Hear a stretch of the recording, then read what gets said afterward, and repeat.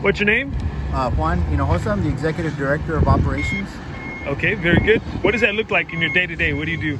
Right now we're having to try to really kind of juggle between the construction, the renovation projects that we have going on right now, and then trying to work towards trying to get information out on the bond, and then the daily operations of all the campuses. So it's a busy day.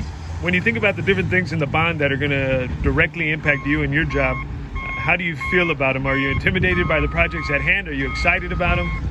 I'm excited about it just because I've been in the district almost 10 years and I see the vision that our superintendent and school board have for our kids of just wanting to provide opportunities for our students. So it's exciting just to see that our kids in the district are going to be able to have the same opportunities as everybody else.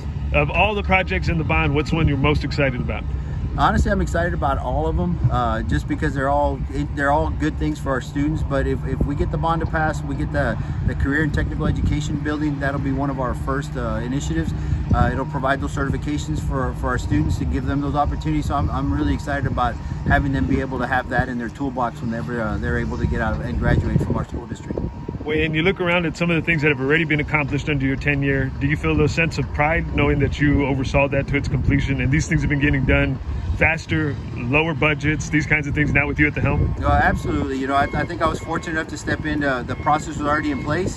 And again, Mr. Soto was in the same position, so he's had a really good guiding hand in where we're moving with these projects. So I think I just count myself fortunate every day when I come to work, because it's exciting to see just the construction going on and just knowing that we have the kids in their mind when we start working on these things.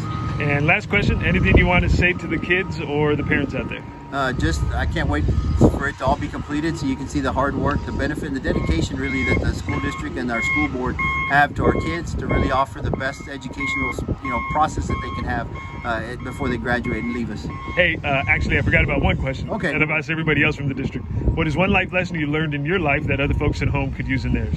I think if you work hard and you persevere, you're going to face obstacles no matter what you do in life. You're going to face obstacles and hard times.